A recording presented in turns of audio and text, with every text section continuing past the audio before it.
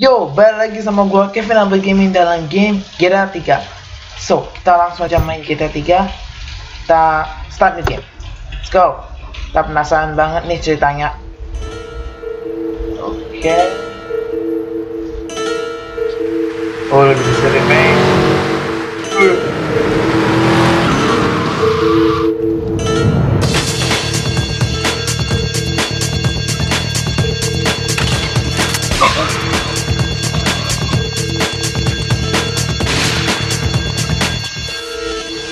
Sorry, babe. I'm an ambitious girl. You're just small time. Women are shot by girlfriend accomplice. Go find some rebel created by an anonymous wedding. Tennis for life. Kita goes betrayed by his girlfriend. This is the house and will responsible for crimes. Oke. Nah ini kita nih penjara. Oh.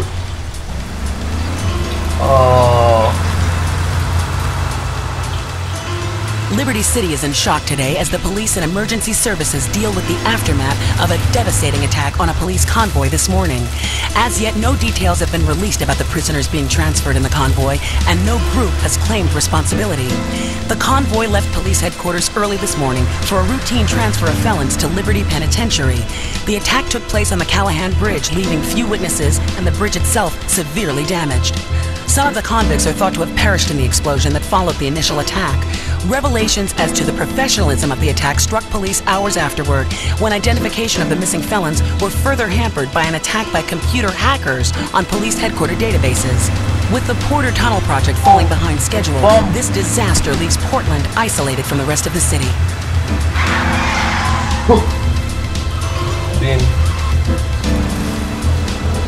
Come on! Señor Dickhead! It's no problem to kill you. You're gonna be sorry.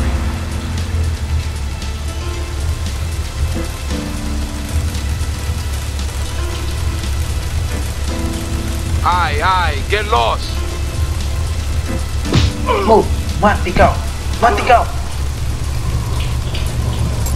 Ini kita bebas. Tapi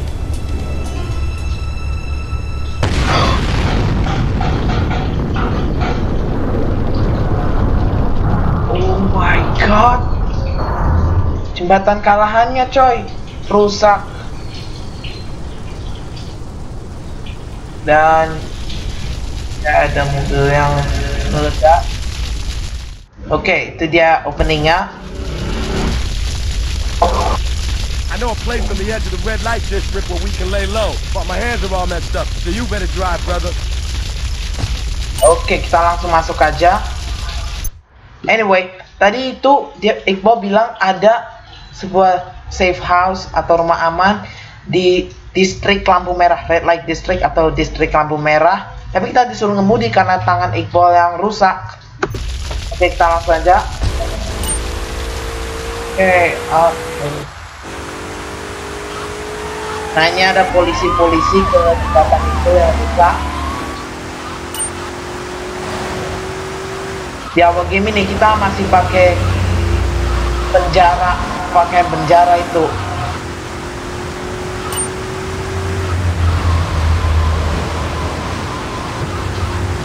Wow, misi.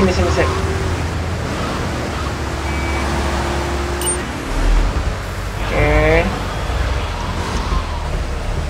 Kita parkir ke belakang aja ya.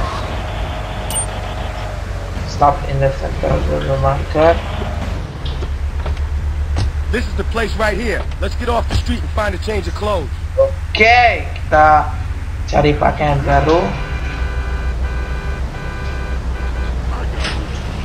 Ini tempat menyimpannya. Ini tempat garasi untuk menyimpan mobil. Kita masuk lagi mobil. I know this guy. Ini. Me and him go back, so I can probably get you some work. Come on, let's head over. Nah ini kita disuruh ke klubnya Luigi, namanya Sex Club 7. Kita berhenti lagi. Let's go around the back and use the service door.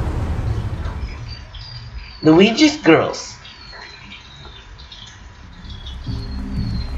Anyway, yang tadi misi pertama itu Give Me Liberty, gua belum nyebutin, maaf ya. Wait here, man, while I go in and talk to Luigi. Oke, Iqbal.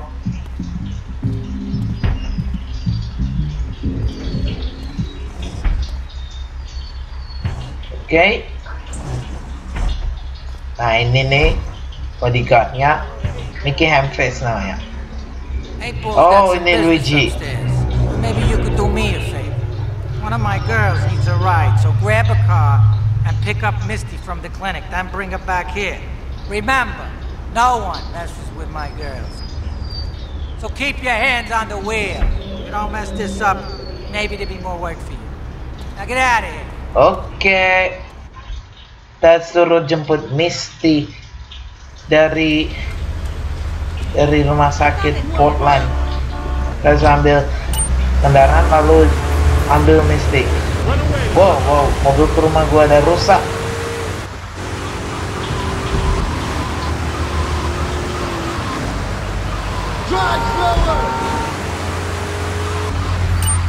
Oke, stop. Masuk Misty. Aku udah. Nah, bagus. Oke. Ini kita suruh kembali lagi ke klubnya Luigi.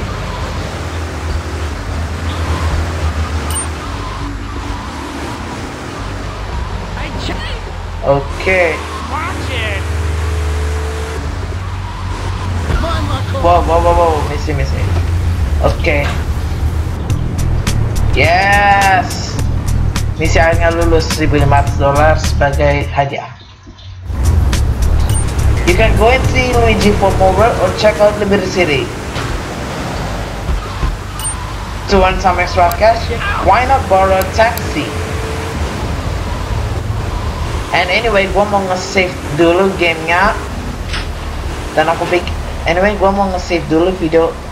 Maksud gua, gamenya save dulu. Yang slot 1 ini gua main biasa, jadi gua save di slot 2.